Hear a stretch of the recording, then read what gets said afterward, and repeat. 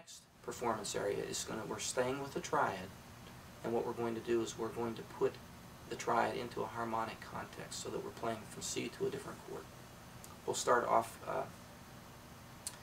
with a simple chord progression. We'll change keys now a little bit. We're going to be in the key of, I think the key of G is where it is in the notes that you have.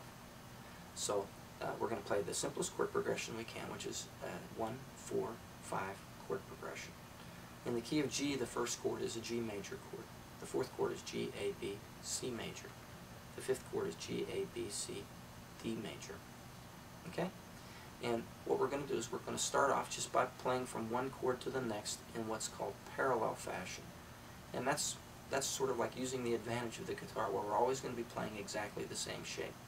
Those of you know that play bar chords, that's just like playing from one chord to the next, where you keep the same exact finger. So that's going to be the technique that we're going to use to sort of familiarize ourselves with different shapes. So just looking at the highest set of strings, this would be my G major root position chord.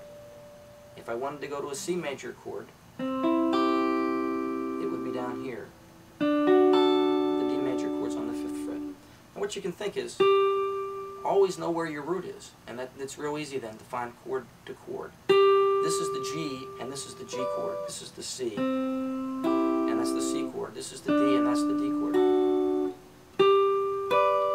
Then you would do the same thing with the first inversion chords. This is a G major chord. That's where my root is. That's my C major. That's my D major. Back to G major.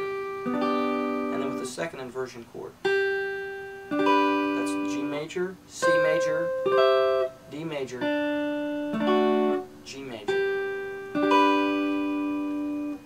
want you to be able to do that on all sets of strings again. G to C to D to G.